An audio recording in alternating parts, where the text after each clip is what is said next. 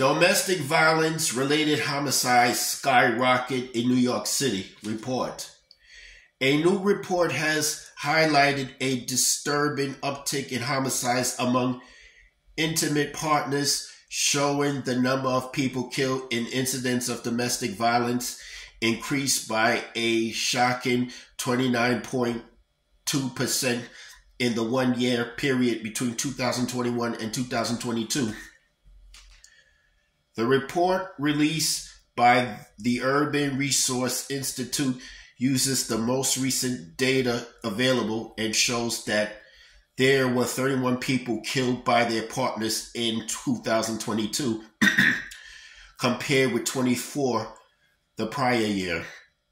That uptick in domestic violence-related killings comes even as the number of homicides in the city remained relatively stable between the 2 years. Between 2010 and 2022, there were 793 intimate partners homicides, representing 16.7% of all murders during that time frame, 854 of 5,125 according to the report. In 2022, Black women made up 41% of the victims killed by their partners, despite representing just 21% of the population. Hispanic women were also disproportionately affected, according to the report, which shows that 36% of victims were Hispanic, despite comprising only 28% of Big Apple residents. When releasing the NYPD statistic for 2022, Cecil Nowell, the commissioner of the mayor's office to end domestic violence, noted that the disproportionate harm domestic violence has done to minority women. The disproportionate burden of domestic and intimate partner homicides on Black women inexorably linked to institutional policies, practices, and procedures that reinforce to prejudice, discrimination, and antagonism directed against minority or marginalized groups based on race, ethnicity, sex, immigration status, or social or economic status, she said. Aside from race, the report details that a symmetric number of victims in certain boroughs. In Brooklyn, intimate partner homicides escalated by 225%.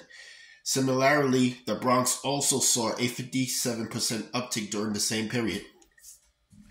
Researchers with the URI, along with their report, critiqued Mayor Eric Adams for his proposals that would cut the budget for preventing and penalizing incidents of domestic violence.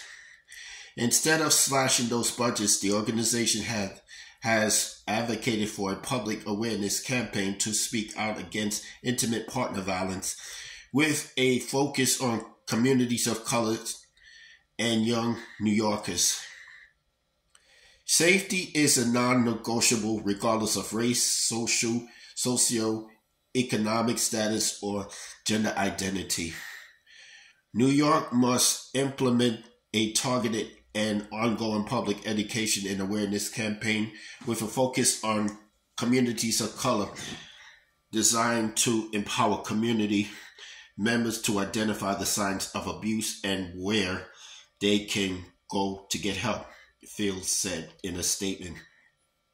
The campaign should also include messaging that will reach people who have caused harm so they know where they can access trauma-informed accountability programming.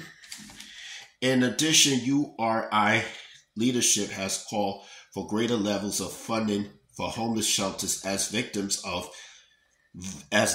often stay in abusive relationships due to their housing situations. That's all I have to say for this video.